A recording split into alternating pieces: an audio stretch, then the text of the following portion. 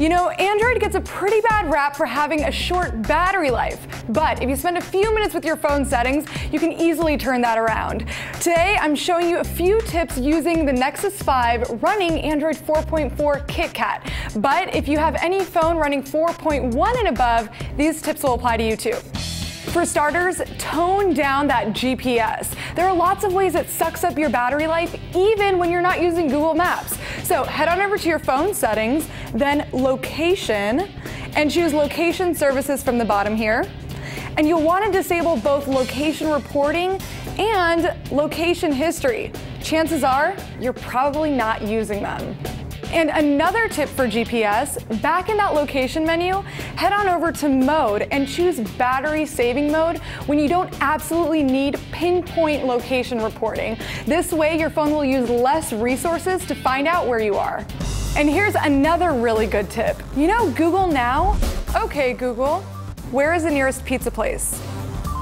You might not realize it's using a lot of your battery life. So head on over to the Google Now interface and scroll all the way up to this magic wand. Tap it, and from here you can see what Google Now is showing you. You've got your sports teams, your stocks, your places. The ones that use the most battery life are, again, the ones that rely on GPS. So go down to everything else and disable all of the features that you really don't need, like traffic reporting and nearby places.